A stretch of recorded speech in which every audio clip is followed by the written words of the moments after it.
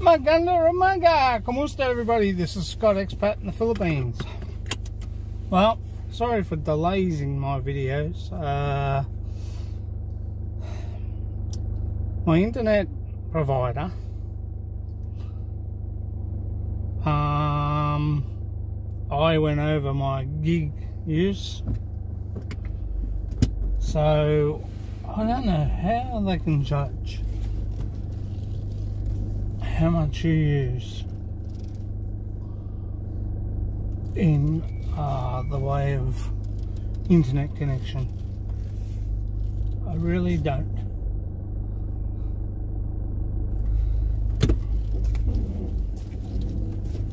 Backing out of Bunnings car park, guys.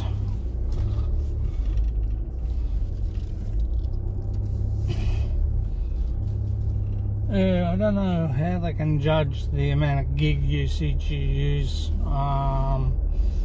You pay like say $60 for a certain amount of gig use, and yeah, I went over it with my videos a little bit longer than I should have. That's my fault. No stress there.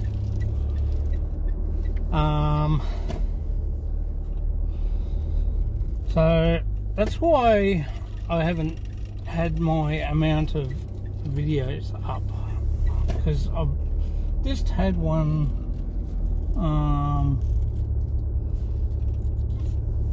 gone up. It's up now if you guys want to have a look at it. It's finally gone up after 3 days.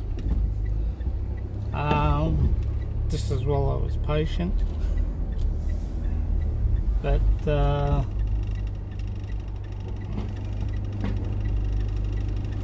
this as well, I'm just letting the truck go around first. This as well I was patient, so no stress there. It's all good. Had to come up here to Bunnings to pick up some screws because we moved the bed, and the bits that go into the bed head, it came adrift, which means moved away. So from the long parts where the mattress holds onto the bed, so that's why I had to come up here. Just getting things you need, you know, going out, doing a pharmacy run for Mum, also picking up bread and milk and vegetables and other items. We only come out when we need to. That's a basic necessity.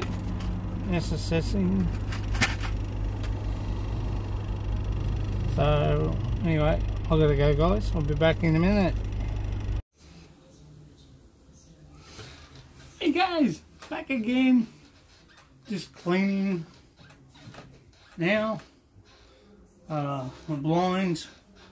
Got the guy coming out to put up the curtain again, after I fell down due to what you could say decay in the plastic over being up there for so long. It those little brackets that are up there, the rail sits on, it came adrift and broke. It's been over a month since it was down. It's supposed to be coming out today sometime around about 4 o'clock. So I thought I'd get some general house cleaning done while this situation we're in, which can't be helped. Do a bit of cleaning here and there. that's why I haven't much been on. Just getting everything tidied up, cleaned up the bedroom. We've got to actually move the bed, which is here, back around again, and get all that sorted out. So, but we had to move it back the way it was originally, because the guy that's putting the curtains up both ends needs room to work in, so that's why. But all's good, everything's good here, we're all good. We're into think about the 4th week of our isolation. They do say that it could be up to 6 to 7 months now before we see a change in the way things are. But there are some selfish people out there that just think it's a joke and aren't taking it serious enough. But I see on the news today, those that haven't been are being fined, and rightfully so. Good on you, police. Well done, you're doing a great job trying to keep these people from getting out. Look guys, it's not a joke. Self-isolation, it's not good, but you know, go for a walk around the block or a couple of blocks. Try and keep your distance from other people. Take the dog for a walk. Go walk with your headsets.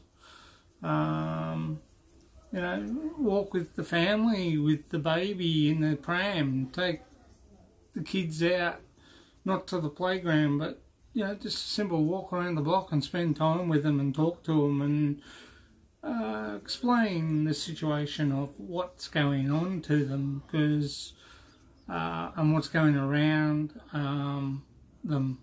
Because, you know, sometimes kids don't understand what we understand, and I think some of us that are out there in the general public don't really understand it as much as what we do either.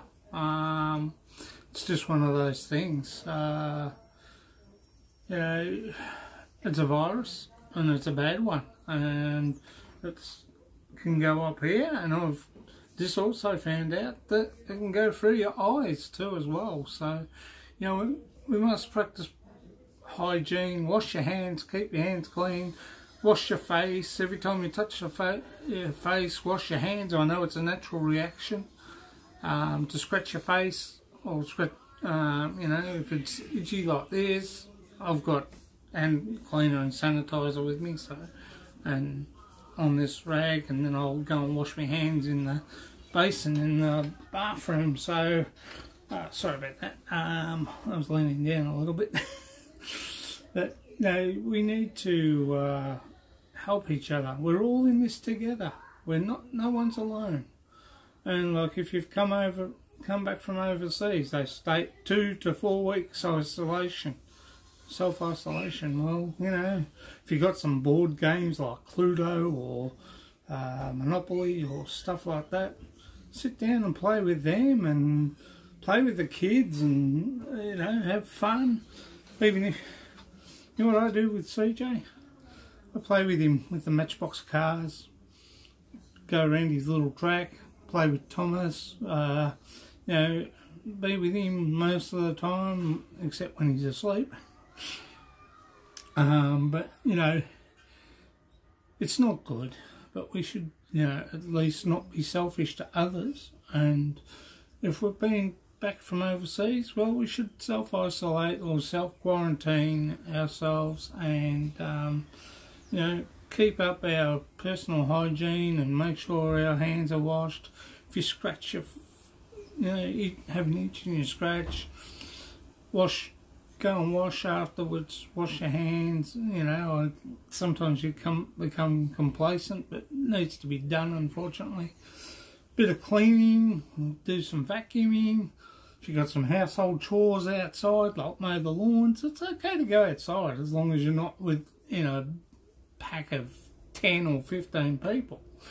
But I feel for our friends. We haven't seen them since this happened, and it's been a good 9 weeks now. Hi, Jeff, Lenolin and Nathan, and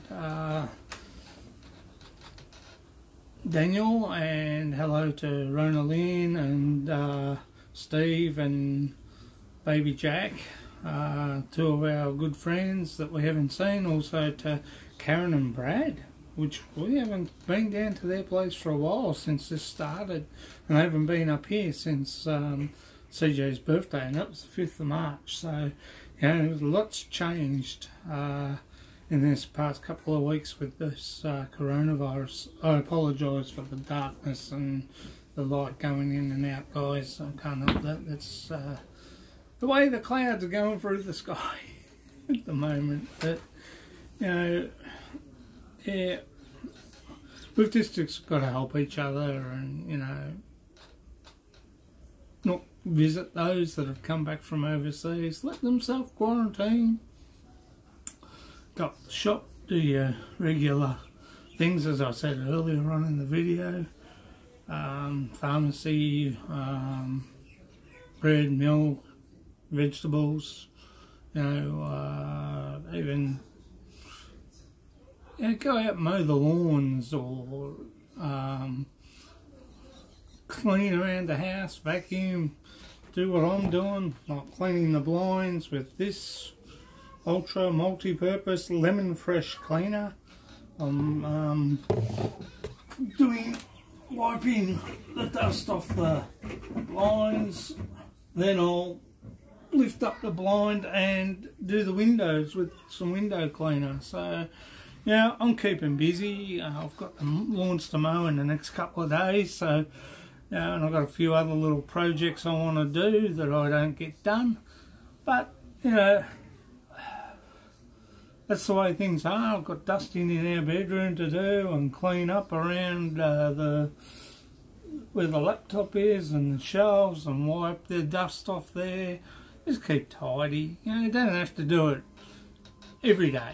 Just once a day is enough. And you know, you soon find little things that, oh gee, I need to do this, and oh God, I haven't done that yet. But it's just mainly doing, water the garden, that's another one. Water the pot plants, shift a few around,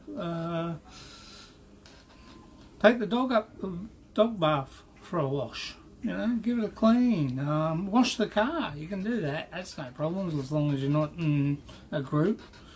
But basically just, you know, find things that you can probably do around the house that'll keep you busy while this silly virus is going through. But it's not really silly, it's very, very, you know, important to try and keep healthy and stuff. So we're doing that. Hi! Look who's here. CJ's eating his nana. Say hello, CJ. Come on, skiddle doodle. So anyway, guys, this has been Scott Expat in the Philippines. We'll catch you later with CJ. Bye, guys. Take care. Bye bye. Love you all, and thanks for being patient, guys. Bye. Bye.